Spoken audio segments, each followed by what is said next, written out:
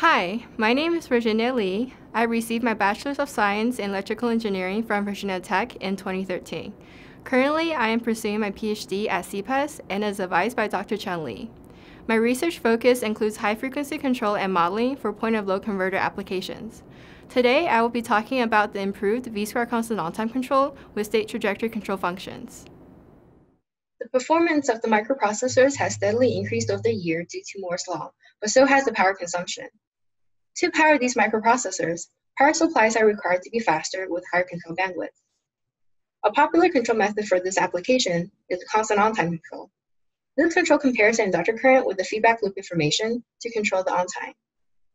In the small signal model, the current loop is represented by the current source. The sideband effect of the current loop is represented by the RE and CE elements. The sideband effect of the current loop creates a double pole where the Q value is fixed and its frequency varies with respect to the duty cycle. For duty cycles smaller than 0.5, the double pole is beyond the switching frequency and is negligible. Due to the moving double pole, it is easy to achieve a high bandwidth design with constant on-time control. In recent years, the V-square variation of the constant on-time control has become very popular. The V-square constant on-time control directly compares the output voltage information with the feedback loop information to generate the on-time. Taking a closer look at the output voltage information, it actually contains the inductor current, capacitor voltage, and output current information. By comparing the output impedance of the two control methods, it's clear that the V-square constant on-time control has a lower output impedance due to the help of the additional capacitor voltage and output current loop, and thus is a faster control method. Because the V-square constant on-time control is very fast, it can lose control for a period of time during a low step-up transient. During this time period, the conventional V-square constant on-time control operates with fixed on-time and fixed off-time until the V-square control is able to recover. During this time period, undesirable readback can occur. Instead, if V-square constant on-time control is lost, the converter should be operating in the on stage until an optimal switching location, such that by switching off the on-time at this instance, the converter transitions into steady state. The readback issue can be avoided. This issue can be more clearly seen in the state plane. The x-axis of the state plane is normalized inductor current information, and the y-axis of the state plane is normalized output voltage information. The on and off trajectories are arcs of circular paths. The steady state operation of the converter is represented by the closed loop trajectory in the state plane. When a low step-up transient occurs at T0, the trajectory diverges from the steady state loop to below V reference. Then, multiple on and off trajectory paths will zigzag across the state plane until the trajectory is able to cross over V reference at TA. During this time period, a large undershoot can occur. Afterwards, a long off-time trajectory intersects V reference at TB, where V-square constant on-time control is recovered. Finally, the trajectory will zigzag along V reference to the new steady state. Not only does the conventional V-square constant on-time control have multiple cycles, it can also result in a large uncontrollable time period, which results in a large readback and settling time.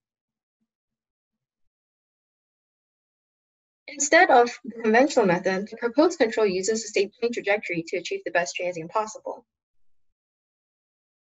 First, when the low step-up transient occurs at T0, the trajectory will diverge from the steady state loop to below V reference. The converter will continue to follow the on-trajectory path, which crosses the output current axis at TC.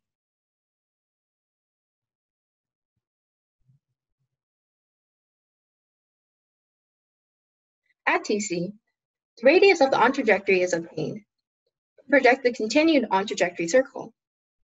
Also at TC, the inductor current equals the load current. Knowing this, the new steady state location can be approximated as the intersection of the V reference and the load current. Then the off-trajectory path can be projected where the radius is approximated using V reference. Knowing the on and off trajectory paths to achieve the new steady state, the optimal switching location, TE, is the intersection of the two circles and can be achieved by creating a current limiting wall. This current limiting wall can be achieved using the capacitor current information.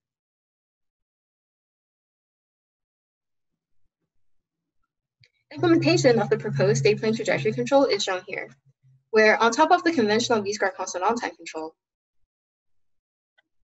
A detector is used to determine when low step transient occurs. Then the capacitor information will be used to compare with the delta IX, which is obtained from the state plane as the current limiting wall, to generate PE and terminate the extended on-time period.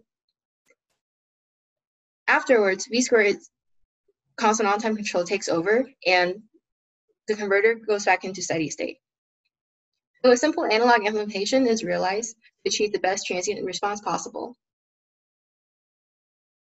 Here we show a comparison of the V2 constant on-time control with the proposed method. And we can see that for the same operation, the V2 constant on-time control can have a very large undershoot and ringback, while the proposed state plane trajectory control has very reduced undershoot and no ringback, as well as reduction in inductor current stress and settling time. The hardware setup consists of two parts, the industry power stage and the external control board. The ADI DC2605A is selected as the demo board due to the ease of control modification and the onboard load transient capability.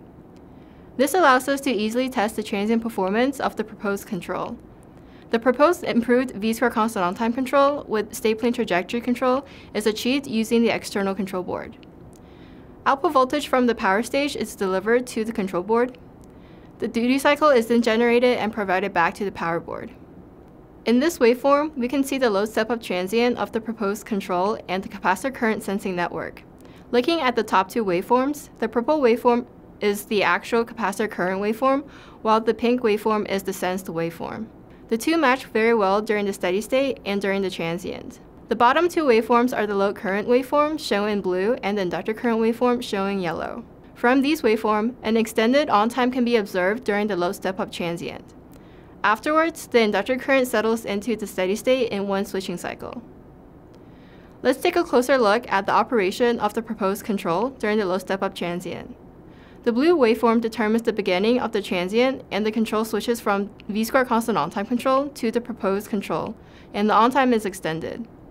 Then, the yellow waveform determines the end of the extended on-time, and the control switches back to the V2 constant on-time control. The green waveform is the output voltage with minimum undershoot and no ringback. At the same time, the pink waveform is the inductor current, which settles into steady state in one switching cycle after the low step-up transient. That is all for my presentation today. Thank you for joining us.